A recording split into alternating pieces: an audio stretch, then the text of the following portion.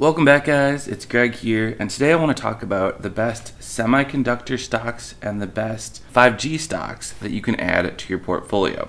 What are the differences, and can you take advantage of something here that's going to be big in the future at a low price? These semiconductor and 5G stocks are extremely important today because they are inside our phones, mobile devices, iPads, whatever you use every day, which, by the way, you can use to get up to 4 free stocks from Webull.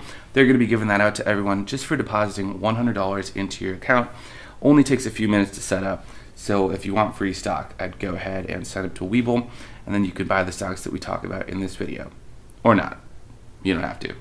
I'm just a guy on YouTube, but I think we like free stuff. I know I do. Alright, so let's get to the video. I was sparked to do this because Jim Cramer sent me his Action Alerts Plus on Tuesday, which was yesterday, and it said he's discussing semiconductor stocks. I don't have a lot of them, so I wanted to open that up and check out the transcript or the video.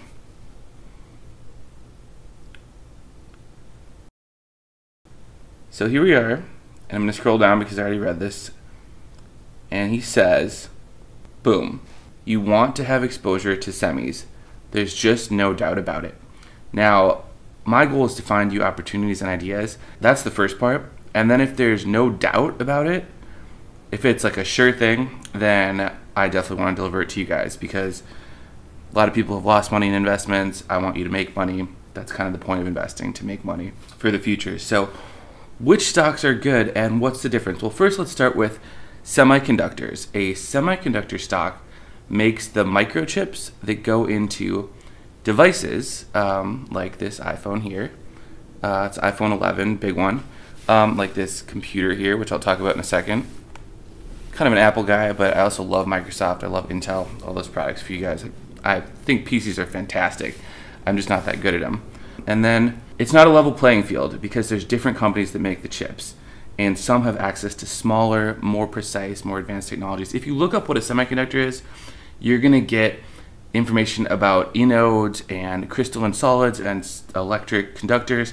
That's too much for your average investor. So let me just tell you which semiconductor stocks I like, and let's do it. All right, so the first one I like, which Jim likes, is Micron, which he talks about up here, right there at the top, Micron.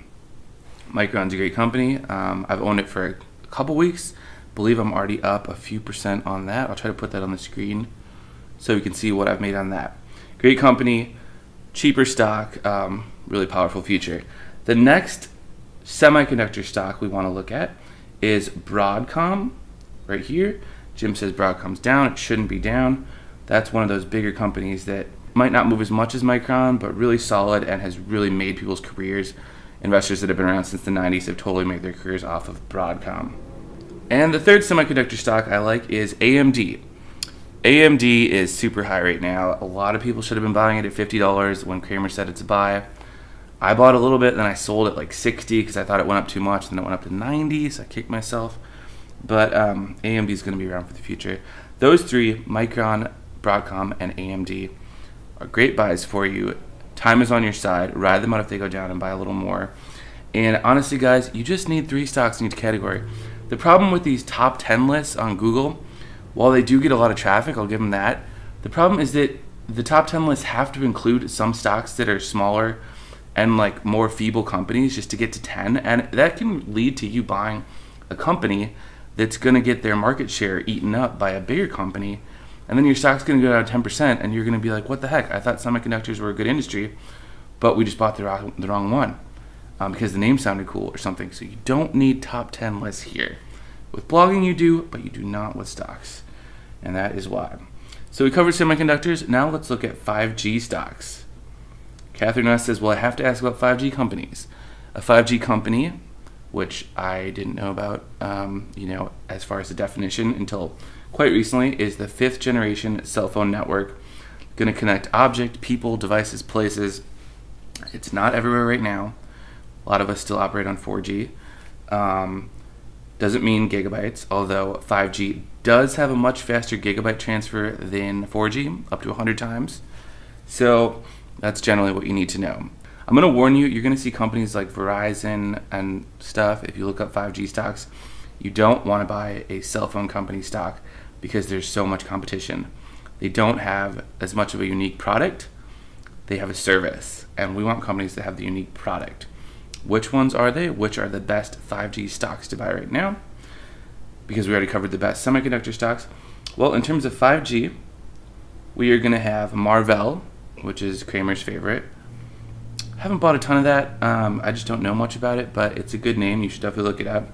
Then we have Apple, which is a 5G company because they offer phones like this one right here, and they use the chips, the semiconductor chips in them. So really good connectivity there. Apple's earnings seem to be pointing to a higher growth in the future because it's low right now by some analysts, and it's really been beaten down. Remember, it was up to like $135. So I have a good amount of Apple, and I believe you should too. So great, we have Marvell, Apple, and then we have Broadcom as another 5G play. Broadcom just made it into our 5G stocks and our semiconductor stocks, so that should be a sign that it's good. And you have Nvidia, which is not 5G, but makes the chips, also really good, just a little bit pricey. Okay, so let's look at this a little bit deeper. So what are the devices that we're actually using, and what products do we want to rep? Well, I just got this MacBook Air here, the new one for 2020. Upgraded my old MacBook Air that I had since 2016. Most beautiful little silver computer. Took it to the beach in Mexico. Edited so much on it, it was time. So I got this new computer thinking it'd be about the same.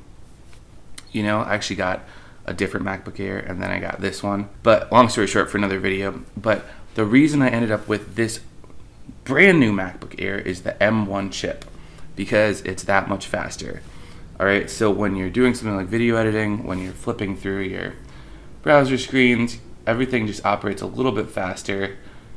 Pop around. When I'm recording on Camtasia or Final Cut, everything is a lot more zippy. That is something we want, guys, and it makes work and life a lot easier. As opposed to having your fan come on and having resources overload and things go slow, you want this M1 chip, which is going to be great.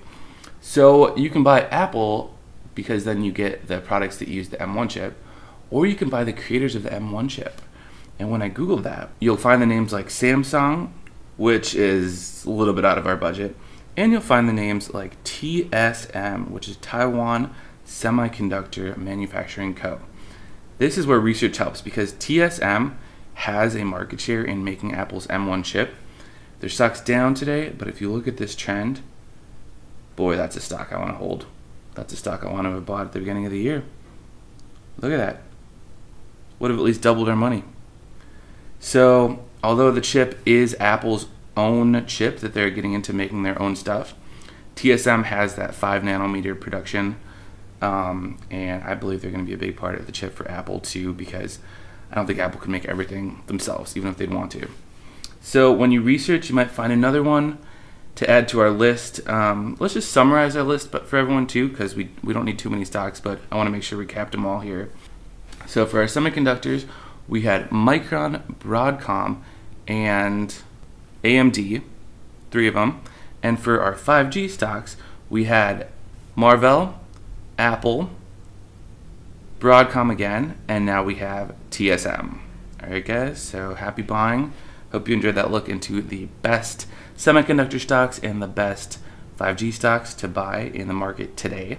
A reminder, if you haven't bought them yet, you can sign up to Webull. They're going to be giving you up to 4 free stocks just for depositing $100 into your account, which you can then use to buy stocks like Micron, which is MU. You can get a whole stock and then some for that, because you can do fractional shares. And yeah, hope you enjoy getting some free stock.